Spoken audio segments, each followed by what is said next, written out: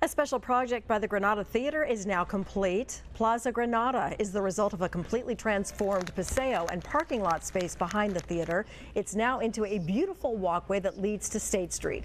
A ribbon cutting to celebrate the project was held this morning.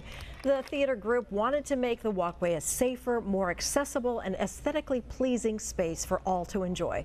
The project was the vision of the late Michael Tobes. Nearly $2 million was raised to make the transformation a reality.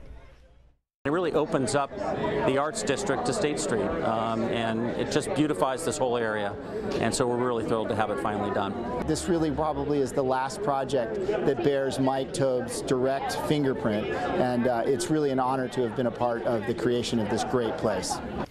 A new performing arts themed mural was also unveiled. The local artists were chosen to design the artwork, who then invited a number of volunteers to lend their talent and their energy.